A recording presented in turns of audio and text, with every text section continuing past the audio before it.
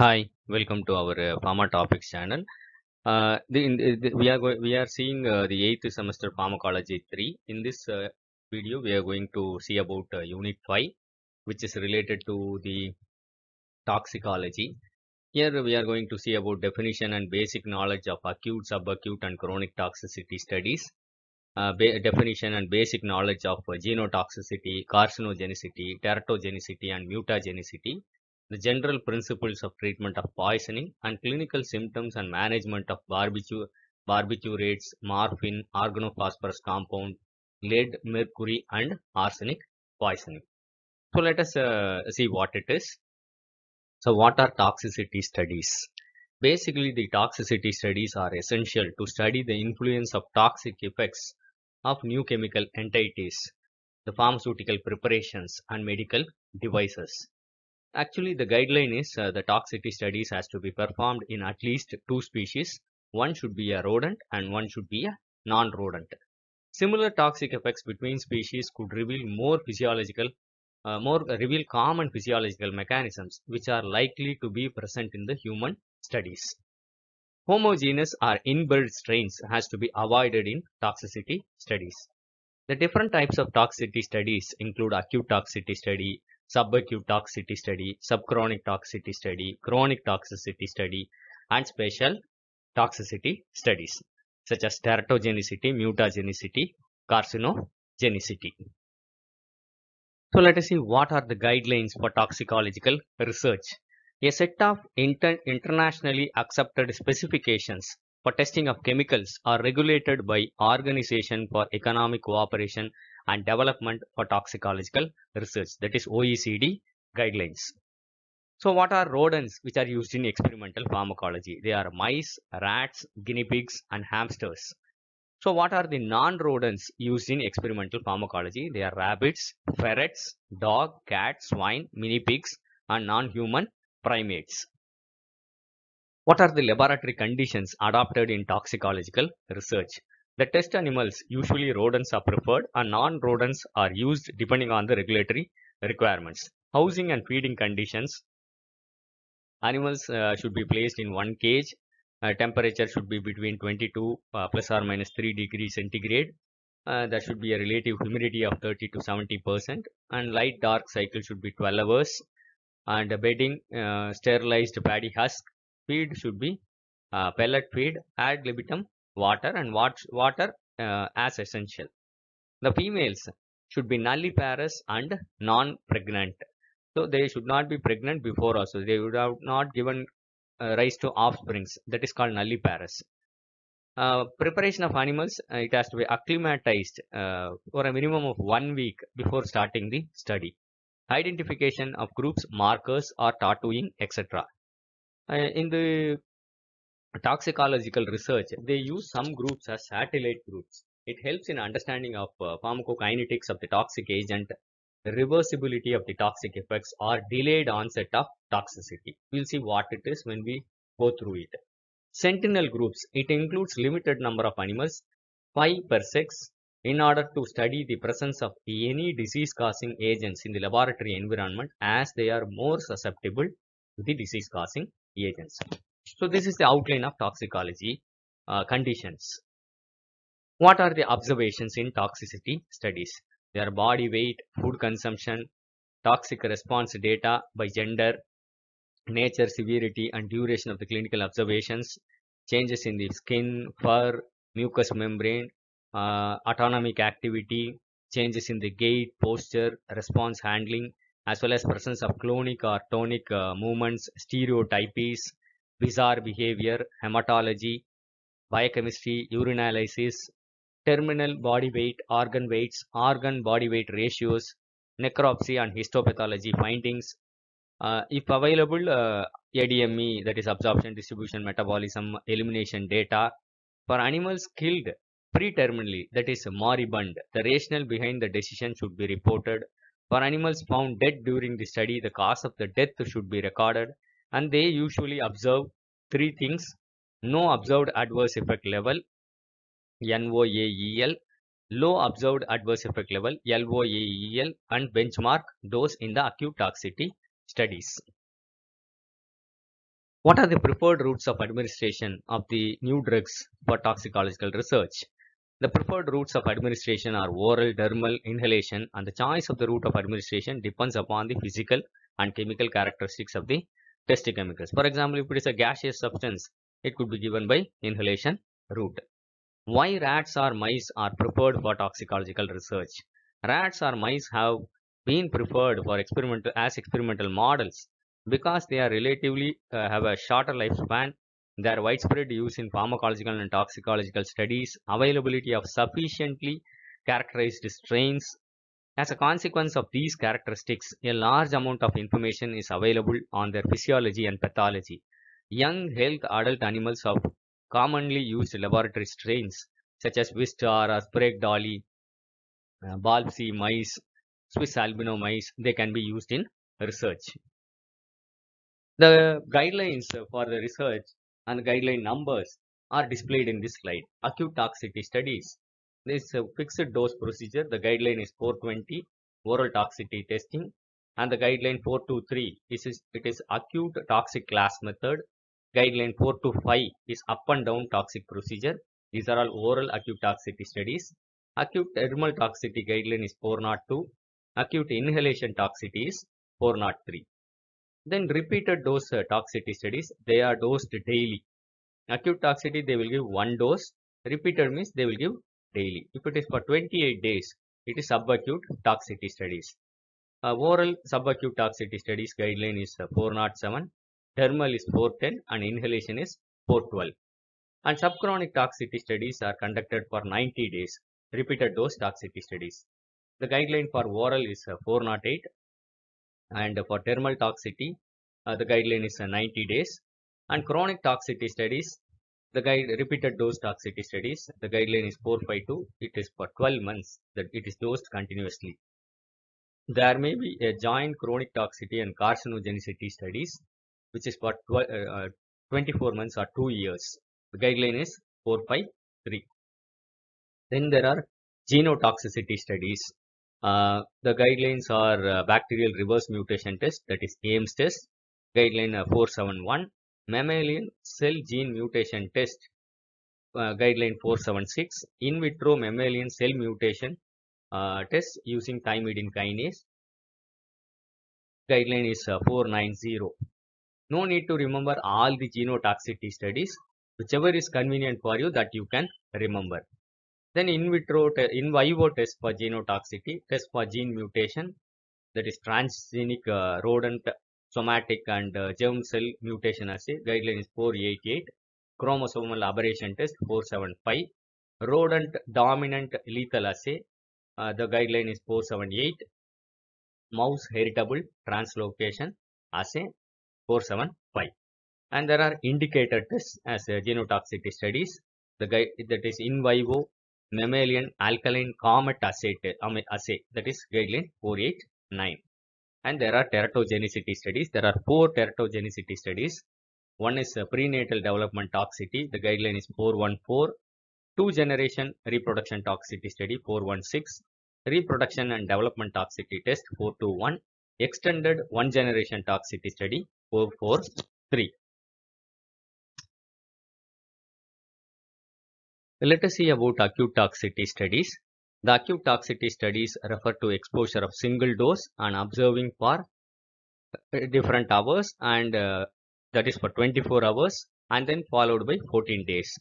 The acute toxicity studies provide appropriate dose for the repeated dose studies and helps in determining the dose of new compounds. Here it is categorized, the chemicals are categorized into 5 categories based on their LD50. That is based on the LD50 dose. So you can see this table and you can, if possible, you can remember it.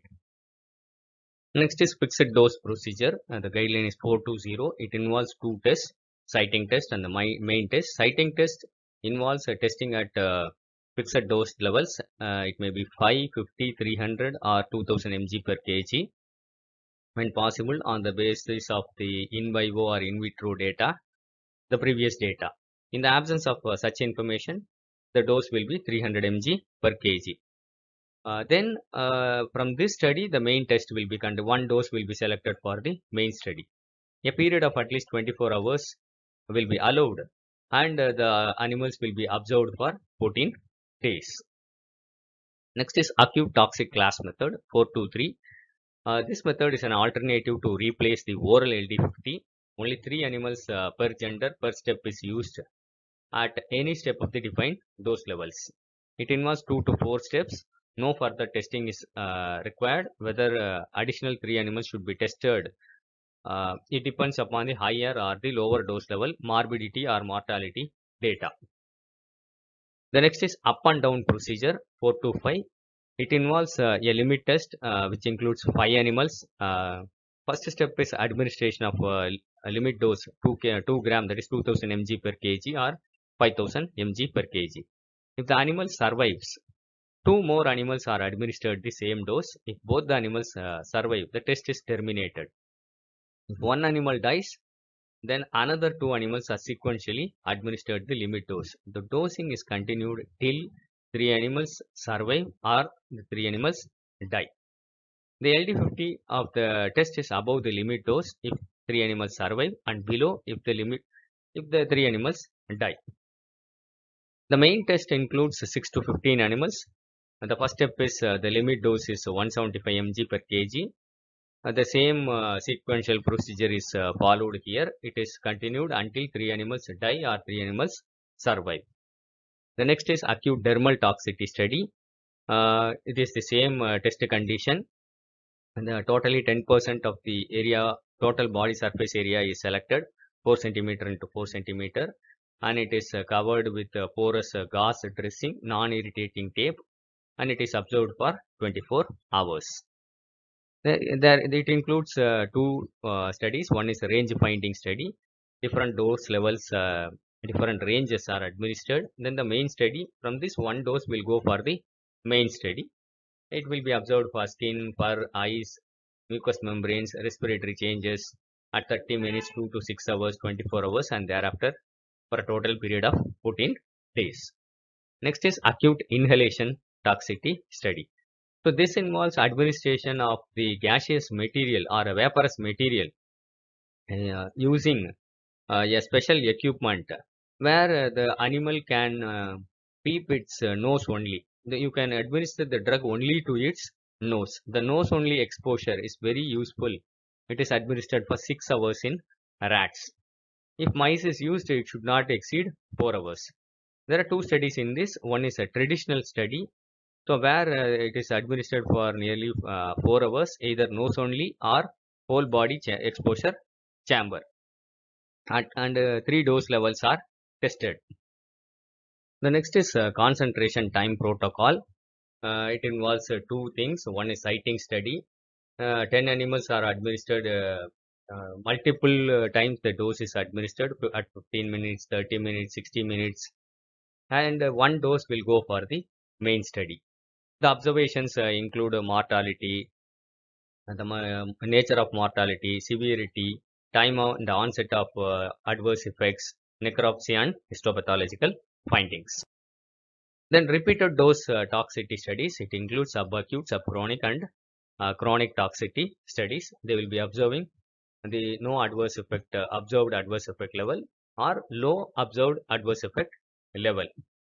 So for oral it is mg per kg. For inhalation it is mg per liter per 6 hours per day. Subacute toxicity guidelines. It is 407 oral toxicity guidelines. At least 10 animals are used, 5 female and 5 male. There will be 1 satellite group to record the adverse effects or reversibility of adverse effects, persistence, delayed occurrence of toxic effects for at least 14 days post treatment, that is after 28 days. Then skin toxicity studies. It was performed in rat, rabbit or guinea pig. The guideline is 410. Inhalation toxicity, subacute toxicity study 412. Each group consists of 5 male and 5 female in case of inhalation toxicity studies for a period of 4 weeks. Then subchronic toxicity studies. It is for 90 days oral toxicity study in the rodents. It includes 20 animals, 10 female and 10 male. Additional satellite group of 10 animals, that is 5 per gender. It is used to record the potential reversibility or persistence of any toxic effects after the 90 days. Then oral toxicity study in non-rodents. So it's a special guideline 409. It is used in non-rodents. Usually the beagles are used. Other species, swine, mini pigs are also used. At least 8 animals, 4 per gender is used. Additional satellite group of 8 animals is also allowed. Then dermal toxicity studies, it in rat, rabbit or guinea pig. It is administered for 90 days. Then inhalation toxicity study in the rodents for 90 days. The guideline is 413. Each group consists of 10 male and 10 female. They are exposed to the test chemical for 6 hours per day. Total duration is for 13 weeks. That is at least 90 days. Animals may also be exposed for 7 days per week. When testing a chemical that is likely to be retained in the lungs, a satellite group of 5 males per gender is per concentration is allowed. Then chronic toxicity guidelines, that is 452. It is same, but it is administered for greater than 3 months, that is around 6 to 12 months. Usually it is for 1 year. Here there is an additional group called sentinel group. The number of animals is 50 animals per gender, with the provision for interim kills, satellite group and the sentinel groups. The study design may also include 1 or more interim kills. That is, some animals are killed at 3rd month, some animals are killed at 6th month. And additional groups of animals may be included to accommodate this. Then sometimes the carcinogenicity studies may be clubbed with the chronic toxicity studies. It is same, number of animals is 50 per gender. Same satellite interim kills are allowed. The duration is for 24 months. Then the special toxicity studies include genetic toxicity studies. The genotoxins can cause mutagenicity, carcinogenicity or teratogenicity. Mutagenicity, it just changes the sequence of the gene, that is mutation. Some mutations include insertion, deletion, duplication, rearrangement of chromosomal segments, gain or loss of chromosomal number. The genotoxicity is actually a broader term. It includes mutagenicity, DNA damage, DNA strand breaks, and DNA adduct formation. Well, let us see the tests for genotoxicity and mutagenicity. The first is bacterial reverse mutation test. The guideline is 471. It is the famous Ames test. In the description box also, I will give the playlist of toxicology and Ames test. Go through it. The bacterial reverse mutation test is very commonly used. The strain used is Salmonella typhi murium. The principle, actually the bacterium have point mutations. It is lacking histidine and tryptophan such that they cannot grow in the medium unless supplied with histidine or tryptophan. But if the chemical which is tested, it induces a mutation that it becomes His positive, then it can grow in the absence of histidine also. So the confirmation of the growth of Salmonella confirms it is doing some mutation to the DNA for the cells under which it is tested. The next is mammalian cell mutation test using the same principle, HPRT or XPRT genes. Here the cell lines used are Chinese hamster ovary or lung V79 fibroblasts. Unlike the Ames assay, this test is a forward mutation test because the mutation inactivates the function of the gene rather than reversing. That is, the cells will not grow unless otherwise if it is mutated, it will not grow. The next is in vitro mammalian micronucleus test. Usually in the cancerous cells, micronucleus additionally is formed. To test this, they use fluorescence in situ hybridization. The cell lines used are V79, CHL, L5178Y, TK6, HEPA-RG, HEPG2, a primary Syrian hamster embryo cells. In vivo tests for genotoxicity, they are transgenic rodent, somatic, and germ cell gene mutation assays. The guideline is 488. And mammalian chromosomal aberration test. The drug is administered, then the organs are taken, the DNA is extracted, then it is studied for the mutation. Then the rodent dominant lethal assay, mouse heritable translocation assay. There is one genotoxicity test called indicator test. It is in vivo mammalian alkaline comet assay. The guideline is 489. Actually, the DNA becomes comet-shaped in this if it is causing genotoxicity. So, the categories of teratogens as per FDA guidelines are 5. One is category A. These drugs are proven to be safe in animal studies and further established as safe in the human. Category B, they carry the fetal risk was evident in animal studies, but that was not proven in the woman in the first trimester. Example, Broof and indomethacin. Category C, no studies have been performed in animals and women and prescribed only when the benefits outweigh the risk to fetus. That is fluconazole, rifampicin. Category D, the risk associated with the drug is high. However, its use is justified in certain life-threatening or severe diseases where other drugs are not working. For example, amiodarone, amitriptyline, propylthiouracil.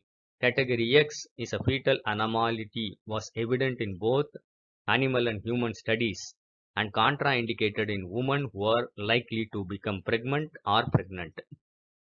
Diethylstilbestrol, leflunomide, isotretinoin, etc. The next is teratogenicity studies. It is prenatal development toxicity. The guideline is 414. The rodent species preferred is rat. Non-rodent species preferred is rabbit.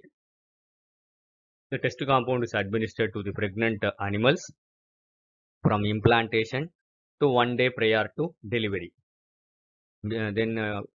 Before delivery, 1 day prior to delivery, it is killed. It is checked for the uterine contents and the fetus is also examined. Then all the organs will go for histopathology and necropsy studies. The fetuses will be examined for soft tissue and skeleton alterations. That's why the study is called prenatal. Then the 2-generation reproductive toxicity study, which is a 416. Here the generation of males is P and generation of females is also P. The male generations both the generations will be administered the test compound. The male generations will be observed for the spermatogenic cycle and sperm morphology and motility will be checked. Female generation will be checked for the pregnancies, mating behavior, and the F1 generation will also be checked for the weaning behavior. Then they will go for F2 generation. The clinical observations include male and female reproductive toxicology studies and growth and development of the offspring. Then reproduction development toxicity guideline 421. Here the females should be dosed throughout the study. The males are dosed for a minimum period of 4 weeks. The same observations include the mating period, post-mating period, estrus cycle. Then the offsprings are checked for the presence of anomalies. The offspring parameters include that is recorded from the day 0 of the pregnancy. That is the number of pups, stillbirths, live births, and runts. That is pups that are significantly smaller than the corresponding control pups. Then the next is extended 1-generation toxicity study. That is guideline is 443. Here it includes, it's a cohort study. It is having 3 cohort studies of F1 generation and F2 generation. Then in toxicology, the next important is general principles of treatment of poisoning. It involves identification of the poisoning or the toxicant first. So it may be a corrosive such as a strong acid or alkali. It may be a irritant, inorganic non-metallic or inorganic metallic or organic herbal poisoning.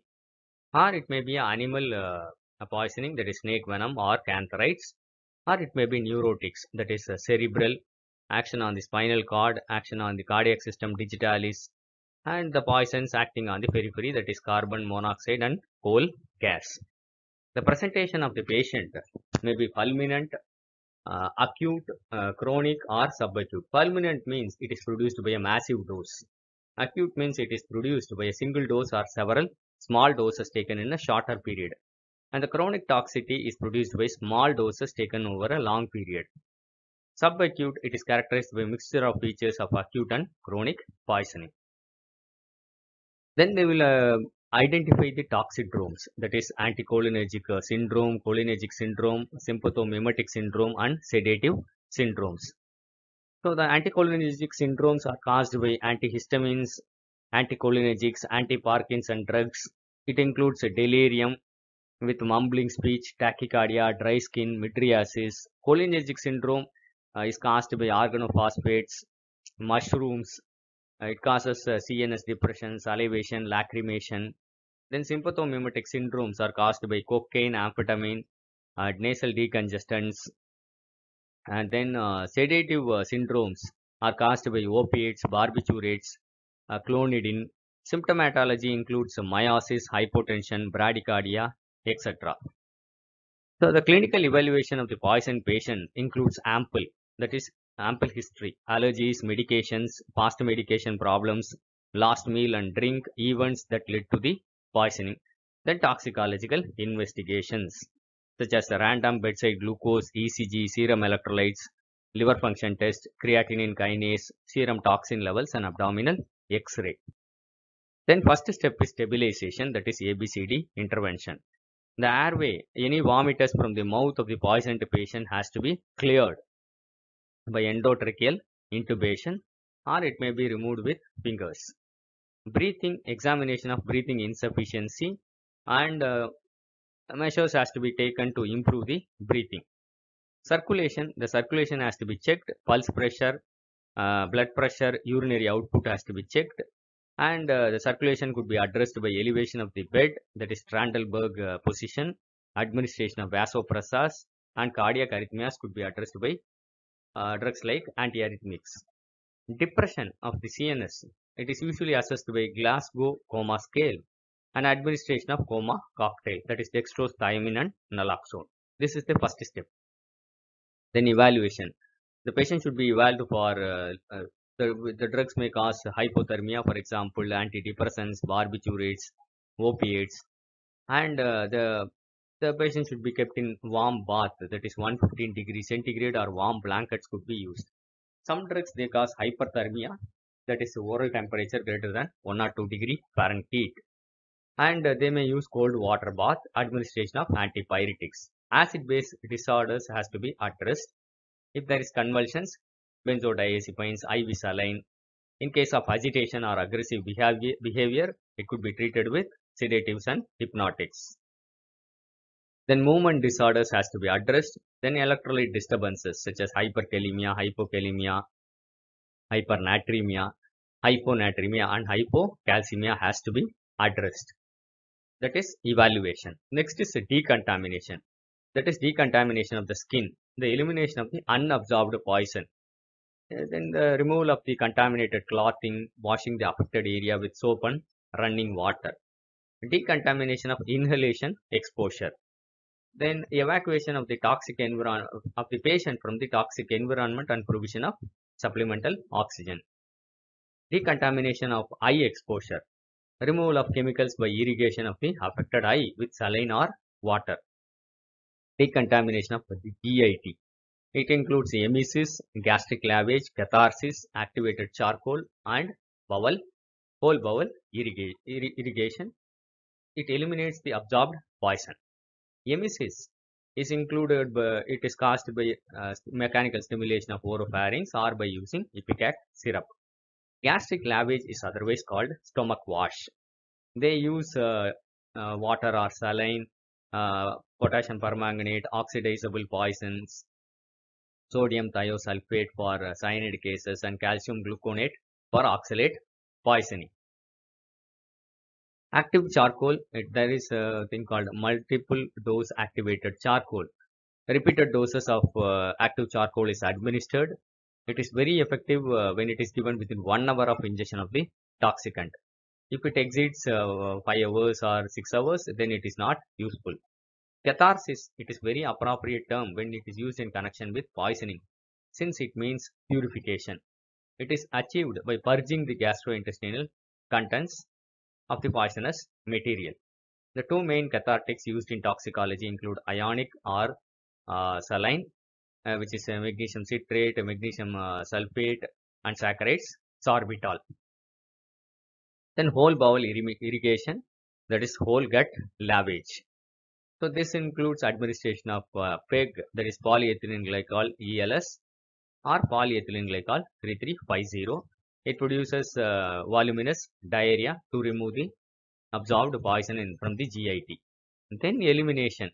It includes forced diuresis, forced alkaline diuresis, useful in case of phenobarbital, lithium, and salicylate poisoning with dextrose and sodium bicarbonate.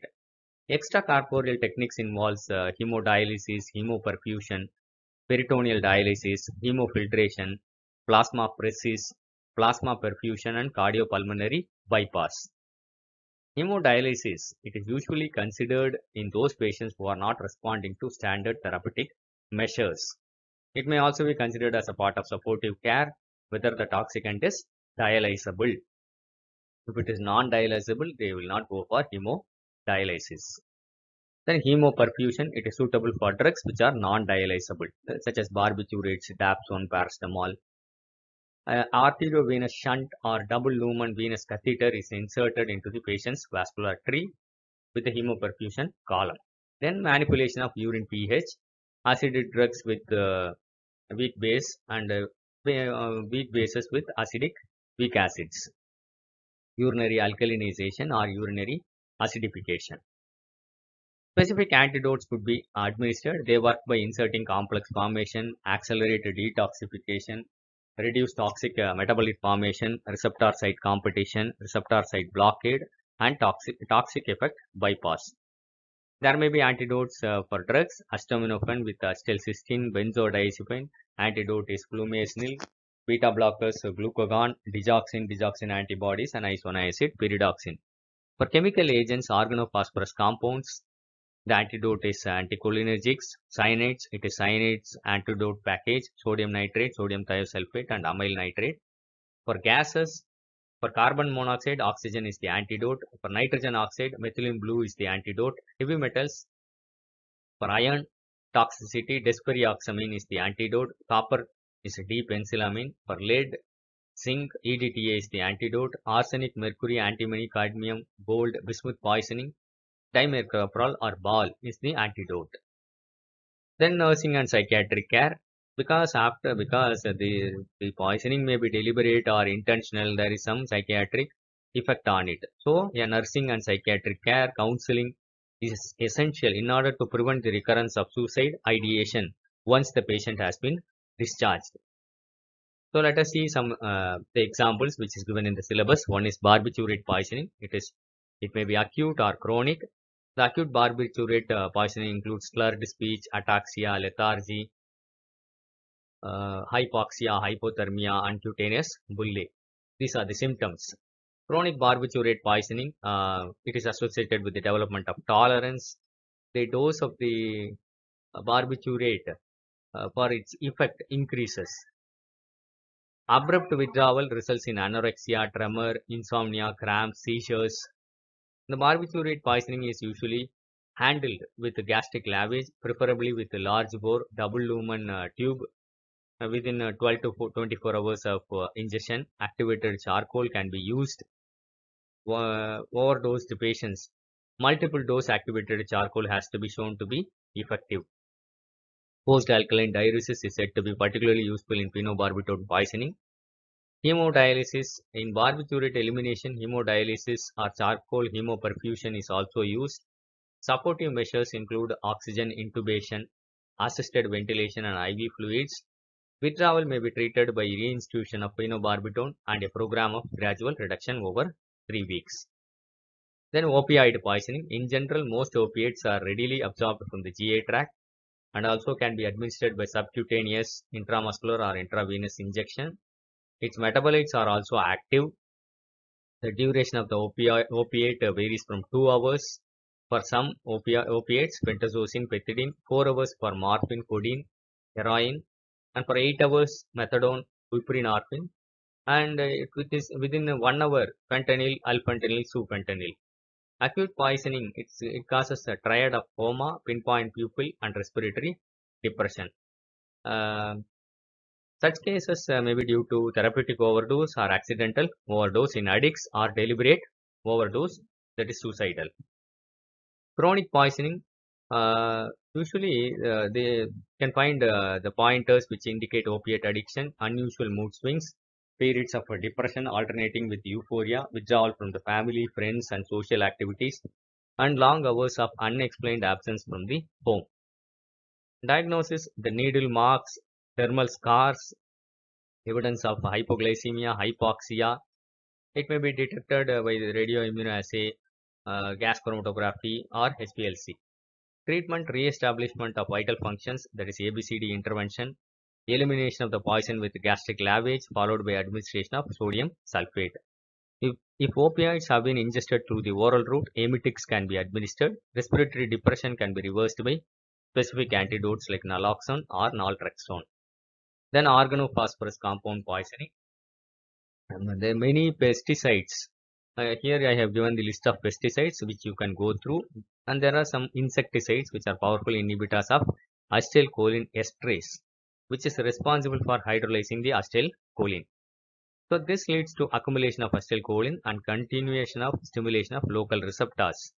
The toxicokinetics involves it may be absorbed by transdermal, transconjunctival, inhalational or through the GI mucosa. Manifestations usually begin within few minutes to few hours, but may be delayed up to 12 hours or more in case of certain insecticides or pesticides. Acute poisoning involves you can remember the symptoms with the code word sludge, that is salivation, lacrimation, urination, diarrhea and GI distress and emesis. Nicotinic effects include fasciculations, weakness, hypertension, tachycardia. CNS toxidromes include restlessness, headache, tremor, drowsiness, and an intermediate syndrome may occur 1 to 4 few days after the poisoning. A delayed syndrome may also occur within a month after poisoning. Chronic poisoning, it usually occurs as an occupational hazard in the agricultural farmers. The route of exposure is usually inhalation or contamination of skin. Treatment is acute poisoning is treated with decontamination. If skin spillage has occurred, it is imperative that the patient has to be stripped off and washed thoroughly with soap and water. If ocular exposure, it can be washed with Ringer solution. If these are not available, tap water can be used. In case of ingestion, stomach wash can be done. Antidotes include atropine, oximes and supportive measures. For oximes, the commonest is pralidoxime, which is a nucleophilic oxime that helps to regenerate the acetylcholinesterase at the muscarinic, nicotinic at CNS sites. Atropine is an anticholinergic drug which addresses the cholinergic adverse effects. Then lead poisoning, the source is Ayurvedic plants, paint, retain in the bullets, ink, automobile battery casing, battery repair shops, then lead pipes, silver, jewelry workers. The toxicokinetics involved, it can be absorbed through all portals for lead poisoning. The lead combines with the sulfhydryl enzymes and causes CNS cardiovascular toxicity. The symptoms include metallic taste, abdominal pain, constipation, diarrhea, behavioral changes, convulsions and coma. The treatment of acute lead poisoning includes gastric lavage, treatment with laxatives, calcium and phosphate salts to remove the lead present in the circulation, vasopressors to treat the shock. Convulsions can be controlled with diazepam. The lead poisoning chronically can be treated with chelating agents such as EDTA. Seizures can be controlled with diazepam. Mannitol for reduction of intracranial tension, and neurological symptoms can be rectified with thiamine. Then mercury poisoning. The synonym for mercury is quicksilver or liquid silver. Mercury poisoning may occur due to accidental ingestion of mercury compounds, which is present in thermometers, medicine, gold and silver extraction, paints and pesticides. The toxidromes of acute mercury poisoning include which is inhalation, dyspnea, fever, cough, blurred vision. Ingestion of mercury causes colic pain, vomiting, diarrhea, hematemesis, pink discoloration of urine, renal failure and pulmonary edema. The toxidromes of chronic mercury poisoning include inhalation, that is tremors, ataxia, erythema, metallic taste, glomerulonephritis. And ingestion, the toxidromes include dementia, colitis, tremors. The treatment involves removal of the patient from the source of exposure in case of inhalation, activated charcoal in case of ingestion, supportive measures to treat shock, and administration of antidotes.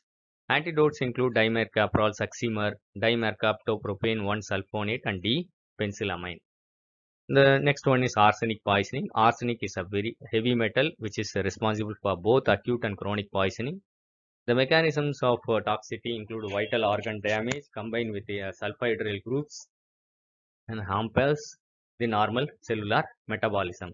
The symptoms of acute arsenic poisoning include burning lips, dysphagia, salivation, GI discomfort. Chronic poisoning involves lack of appetite, pigmentation of neck and skin, brittle nails, nephropathy, neuropathy, jaundice and anemia. Supportive therapy, gastric lavage to remove the orally ingested arsenic, IV fluids to address the shock, and vasopressors to treat hypotension. Antidotes include chelation with British anti-leukicid, that is dimercaprol, and hemodialysis is advisable for chronic cases where antidotes are ineffective. So it's a very short information of the principles of toxicology, that is Unit 5, which will be very useful for your exam. I hope it will be useful. Thank you for listening. Happy learning. Kindly share this to more of your friends. Kindly subscribe to our Pharma Topics channel. Toxicology playlist also separately available. You can go through that also and make use of it. Thank you for listening. Thank you.